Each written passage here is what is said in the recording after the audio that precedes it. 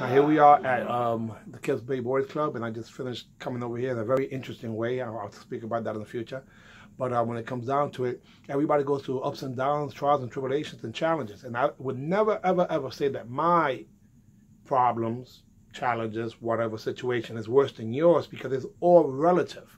In other words, whatever you've had that's the worst in your life is equivalent to somebody else's worst, except that it might be where they had their best friend die in front of them, and you could have been that you broke that damn nail after you got it done that week.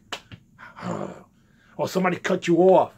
Or somebody had bad breath. Or whatever the case may be.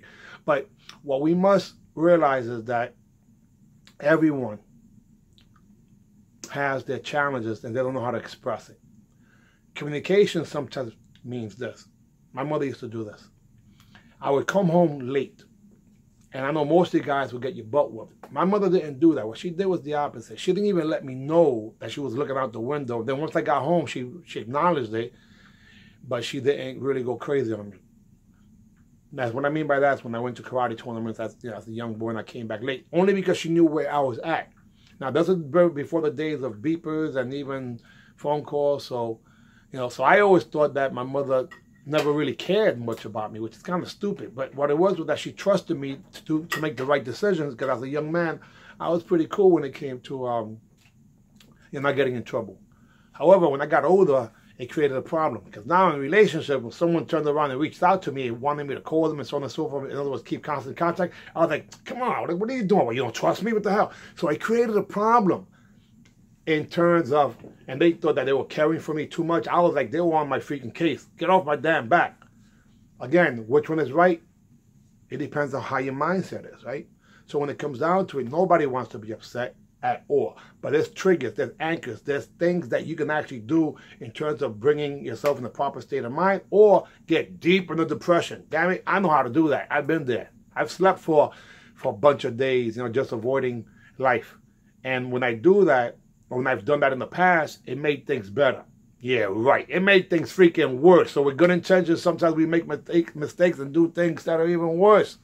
When it comes down to it, we have to set up ourselves for success. You ever notice that the people that we care the most about hurt us the most because we care? Somebody else does the same exact thing to you, says the same thing to you, that you don't know them. What the hell? You don't care. Whatever. But we start making presuppositions that, how dare you? You know how much I love you. That's so hurtful and so on and so forth. And that's not what they mean. What they mean is that they're going through some stuff themselves and they don't know how to express it. And they'll say some things that might have some history behind it. Because I know one thing. If someone looks at me a certain way, I get, most of us, that either they say your name or your middle name or your complete name, trying to be cute, and you're like, you're not my mother, because when a person looked at me in a certain way, you're not my mother, that look that your mother gave you when she wasn't too happy. So again, what it comes down to, all you want to do is be happy, guys. So if you want to be happy, set yourself up for success by getting things. I mean, we have a phone, right? With the phone, what I did today as an example, today I listened to probably about an hour and a half of comedy, little snippets, and I sent a whole bunch of you guys these things. Why? Because I realized that this weekend, even though it's a great weekend, and I went to these events at the Mohegan Sun, the Bellator fights. The challenge was that I didn't get a chance to sleep too much. And even going to the event was a little stressful because I wasn't the one driving, and there was two different people that were driving on 2 different days, so I never got there at the times that I wanted to. My point was that I wasn't in control of the situation, but it ended up being great. However, then the last 2 days, I slept 3 hours one day, 4 hours the other day, and I knew that if I did not rest, I was going to get sick. So today, I made sure that I kept myself in bed a lot longer. And then when I got up, I overslept. So now I'm dragging. I'm not too happy, not too jipper to go teach karate class. Oh, that would have been a bad situation, especially since I didn't have some finances to do some basic things. However, what did I do? I listened to a bunch of comedy, and I laughed.